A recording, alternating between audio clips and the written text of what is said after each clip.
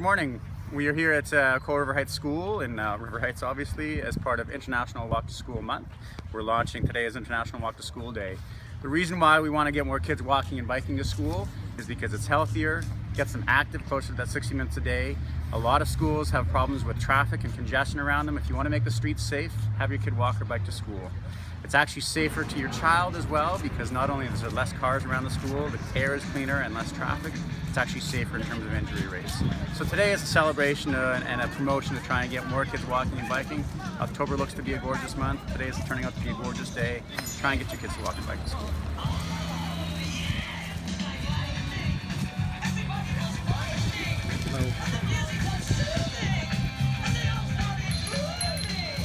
My name is Amanda Tatro. I'm here at Ecole River Heights. I'm the special education and resource teacher, and we just participated in iWalk.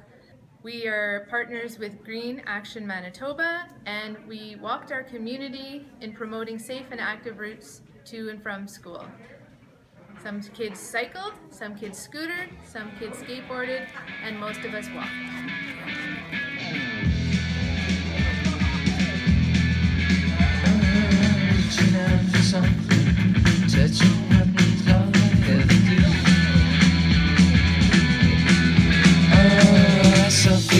When you feel there's nothing left in you.